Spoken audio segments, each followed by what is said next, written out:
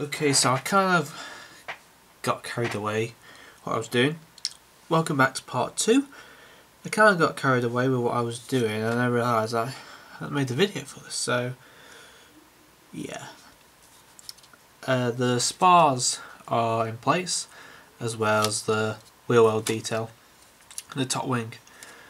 So the spars are actually a bit of a muddle because I had to clamp them down to fit them.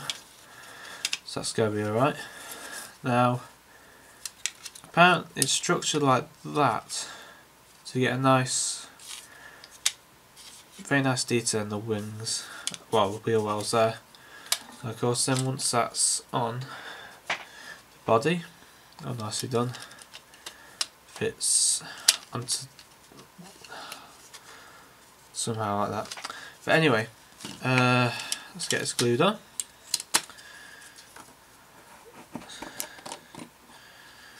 Like so. I like these new Airfix kits because they're just so brilliant to build. Yeah, it's a good job I've got 2 of these.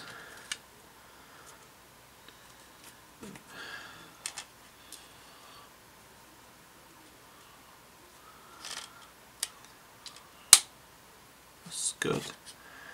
Keep that. Oops. Yeah, that was going to happen.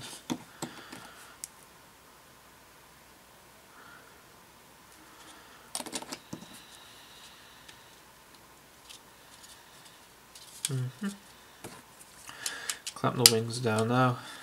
Oops. I like how Airfix actually folds them in like that so they get a good fit issue around the actual wings of the aircraft. I wonder if they're going to bring any like these types of mouldings for like tanks at all. It would be really good if they could. Right, I think we need some more pegs. That's another important key feature when with this kit. I have plenty of pegs at hand, and also it would be handy if you have a very good toolbox as well,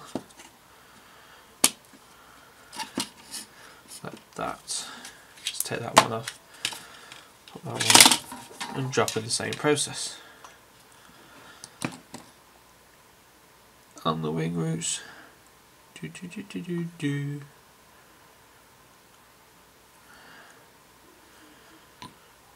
But just don't be afraid to put plenty in that wing root because it gives it a good held. I don't know. Just put plenty in. That's one wing done. Also, I've got to say, drill some 2 holes in the bottom there.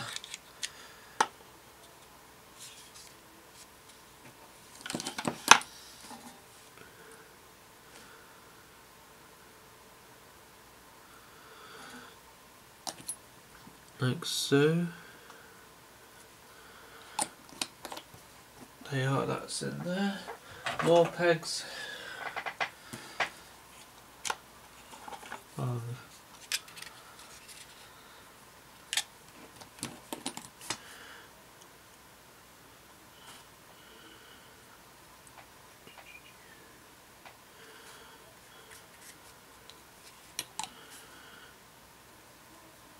Beautiful. There you are, that's the wing done.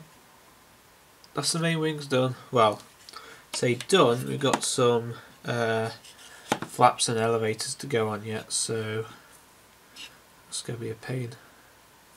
Anyway, wait there to dry and come back in a couple of minutes. Okay, so again you've had one massive jump up again. It's because I kind of made a mistake. The wings needed to be fitted on with just this part and not the cockpit. To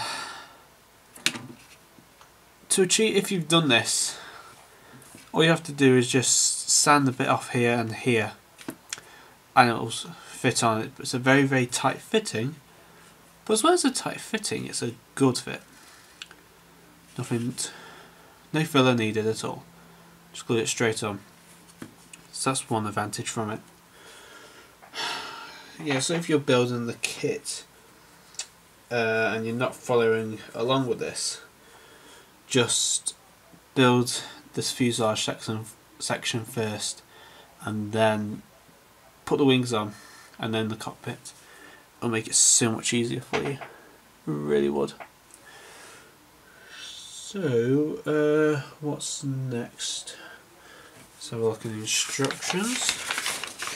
Next step is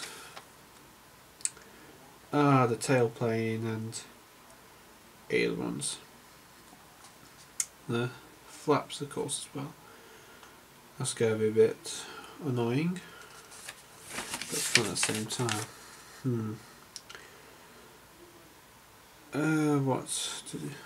Funny enough, the engines are the last things to do apparently to this, but which is pretty wrong. So I have to see how it goes on. I personally wouldn't do the engines last, put them on, but I'm going to call it a night on this one because it's not the minute. I just meant it's night. So what time is it now? It's 9:30 at night. I've done pretty well on it. Actually, I don't know. Actually, I might do a bit more. Who knows? But I will still record for you guys. Either see you in a bit or see you in the morning. Okay, the main construction of this aircraft is the elevators and tail. And again, beautifully detailed and set out by Airfix. Another thumbs up to them. And, like I say, the Blenheim is looking a very nice aircraft at the minute. Oh yeah, I see it here. They're pushed all the way forward and this left back in order for that pin to slot in there like that. That's really good of them to do that for you. But it's better just like put it all together in one so that it's all kept up nice and straight. And that. So it's very tricky though as well. Especially all these fiddly parts and that. Might be taking that shot now because I have to bring her right up close to see. Another thing, watch for fingerprints as well, as I've just done at the bottom. Jesus Christ. Oh well, just get a small sander on that. No big deal.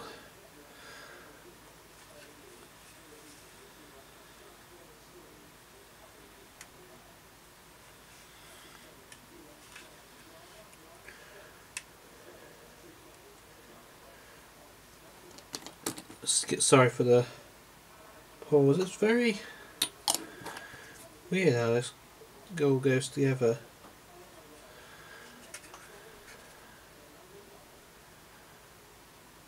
Unlike the bow fight of the tail is up like that, this has a nice like, I don't know how to put it. Has like, excuse me, some nice tails.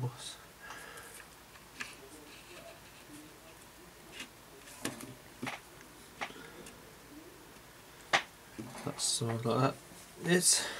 I really like this glue because it's extra thin. It very dries very good, very quick, precise to the point. So well, it's Tamiya, so stuff they produce these days is absolutely amazing in plastic model kits.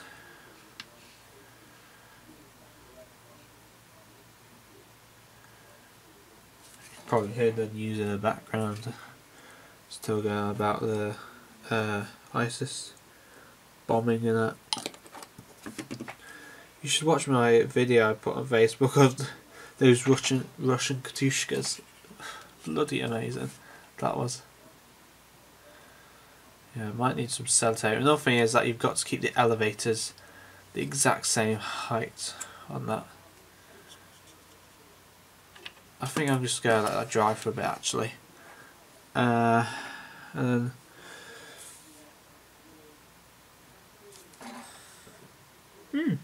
yeah, nice looking, isn't it? Let's focus you up a bit more. Oh, that's it. That's really it. The tail's there. I'll put that on a bit once I let that dry. See you in a bit. Back again. Let this dry for a bit. All nice and done. I love this tail at the back. It gives it a nice. I don't know. It's just the design of the aircraft looks very nice. And I like this one because you can actually sit at a different angle if you prefer. I always like to keep mine like straight. I don't know why. I just do. No, it would be nice to give it a bit of detail with it turned, probably. That's good. Looks good like that, I suppose. No, I'll keep it straight. Crap, it's just fall off.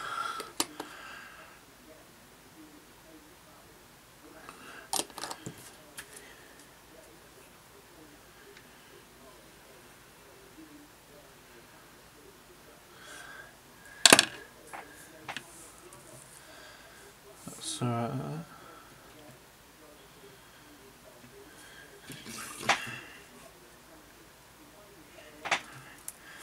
There you are, there's a tail on. It's a very nice tail, I have to admit. The Blenheim does feature. So you are. Looks really good. I like it. You really like it a lot, this bomber. Okay, so we've now got the main construction of the aircraft complete. I think the next step is to put the elevators, are they elevators? Well, you know what I mean anyway. The control surfaces on the wings. I've decided to have the flaps open along here. That's gonna be pretty awkward because I need to like put something inside, like tape or something, in order to protect it.